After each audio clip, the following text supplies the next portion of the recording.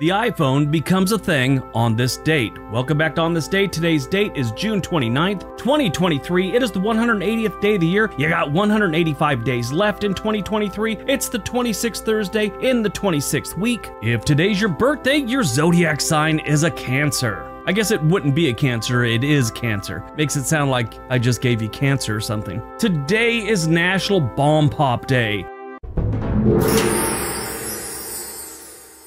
National Bomb Pop Day pops up on the last Thursday of June each year, so this year it will be celebrated on June 29th. With its iconic and immediately recognizable trio of colors, the bomb pop has become part of American pop culture. Now, the bomb pop was invented by James S. Merritt and D.S. Abernathy in Kansas City, Missouri on July 30th, 1955. In 1971, it was trademarked. When D.S. Abernathy's company Merritt Foods closed down in 1991, Wells Dairy bought the business, including bomb pops. Bomb pops originally weren't shaped like, I guess, that rocket-looking thing. They originally were just kind of this long thing. The original flavors contained cherry, lime, and blue raspberry. As of 2015, there are 9 main bomb pop flavors. Now, they have other bomb pops like Fruit Bomb, Watermelon Bomb Pop, Hawaiian Punch Bomb Pop, Warheads Bomb Pop, Jolly Rancher Bomb Pop, the original but sugar-free, Banana Fudge, Lemonade, Tongue Splashers with Nerds. That one right there sounds like diabetes. Who hasn't enjoyed a bomb pop in the summer? I know I have. Interesting little thing, in 1999, a man named Stephen Labaton of the New York Times used bombpop.com as an example of why we need rules to protect children's privacy on the internet. He put on their website,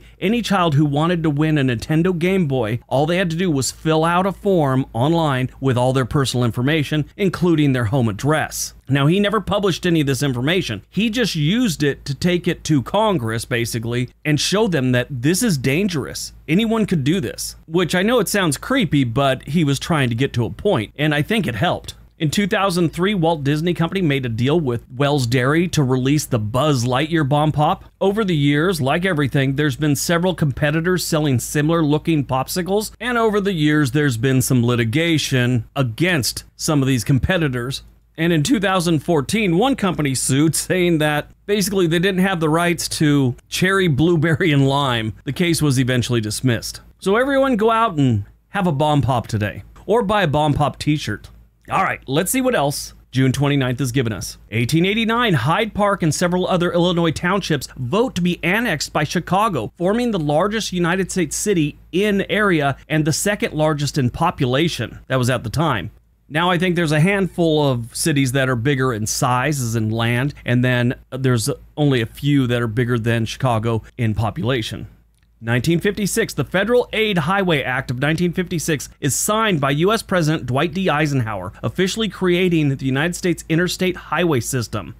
1972, the United States Supreme Court rules in the case Furman v. Georgia that arbitrary and inconsistent imposition of the death penalty violates the 8th and 4th Amendment and constitutes cruel and unusual punishment.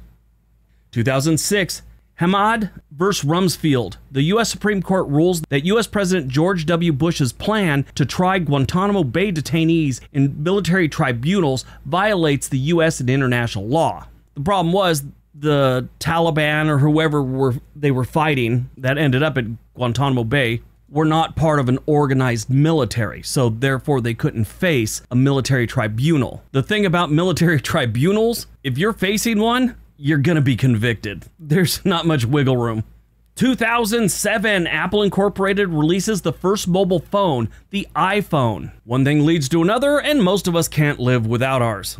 Now, this is a little interesting. I looked up how many iPhones have been sold throughout its history, and in 2018, they estimated that it was 2.2 billion iPhones. They haven't released the official numbers since then, at least that I could find, and I looked a few different places, but some estimates have it over 3 billion. Others I saw it was like 2.6 billion, 2.7 billion. There is over 2 million apps you could get for the iPhone.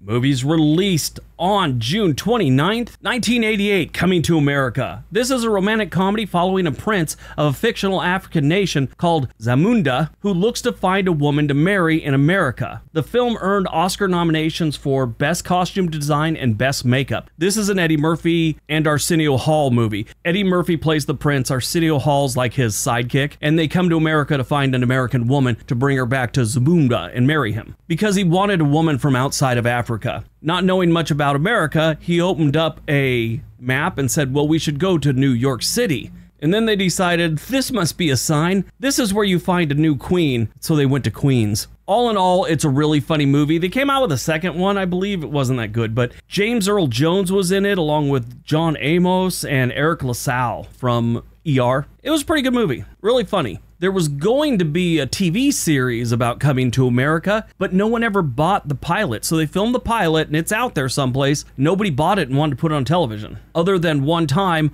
on CBS Summer Playhouse in 1989. That was it.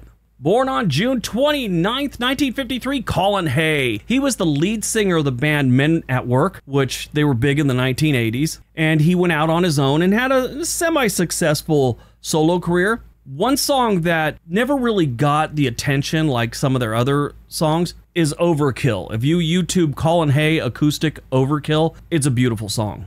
Died on June 29th, 2020, Carl Reiner. I talked to him before when I worked at Netflix. I think I mentioned this before, but he'd call in occasionally and have questions about Netflix and things like that. But I always seemed to get him, and I talked to him several times. A really, really nice man. And every time he called, we started talking about other stuff. It was so funny. One time, I'm all, Mr. Reiner, I got to tell you, one of my favorite movies of all time is The Jerk with Steve Martin. And I mentioned some of the other movies that he had done, and he's all, young man, you're very knowledgeable about the comedy business. And I'm all, well, I used to be a stand-up comedian. And he's all, you know who I'm talking to in the background here? That's George Shapiro, who's Jerry Seinfeld's agent. He passed away in 2022. George Shapiro was also Andy Kaufman's agent, and I said, can I ask, was Andy Kaufman that strange? George Shapiro said he was a piece of art that nobody understood. On June 29th, 2020, Carl Reiner died from natural causes at his home in Beverly Hills, California at age 98. George Shapiro, his nephew, said Reiner was in good spirits all day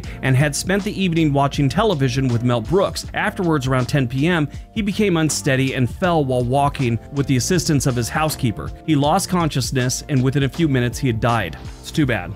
I guess we all can't live forever, right? All right, that's today's video. Hope you guys enjoyed it. Hope you got some information out of it. Now go out, have a great day, and be nice to each other.